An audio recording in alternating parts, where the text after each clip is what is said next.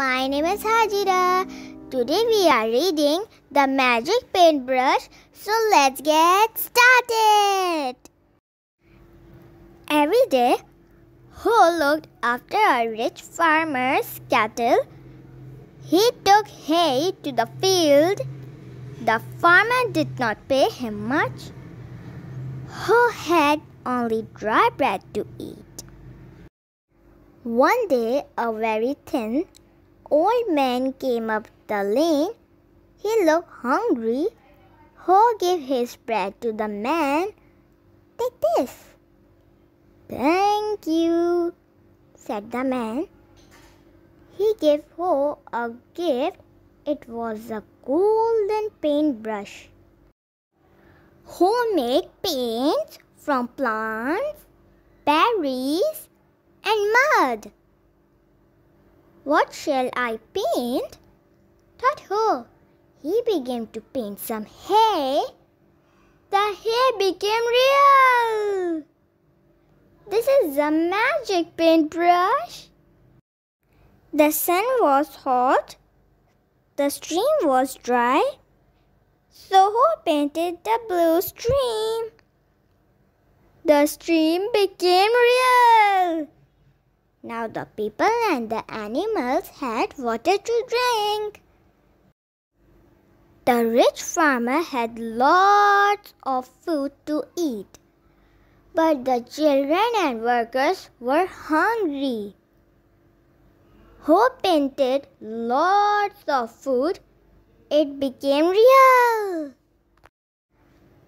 Ho painted lots of things for people. They all became real. He painted a wheel, a bucket, and some clothes. The rich farmer wanted the magic paintbrush. He put Ho in jail and took the brush.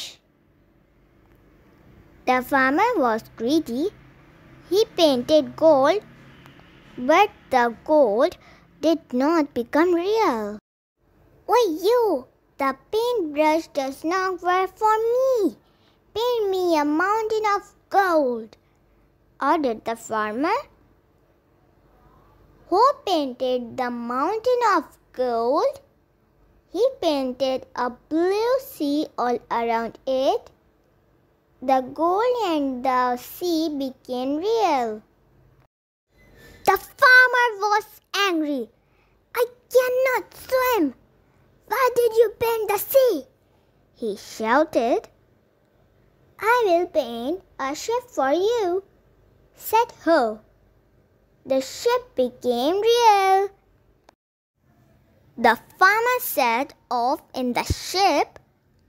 "When I get back, you will paint everything I want. The world will be mine." He laughed. Ha ha ha. But Ho painted a gale. The gale became real. It took the farmer far, far away. Ho returned to the farm.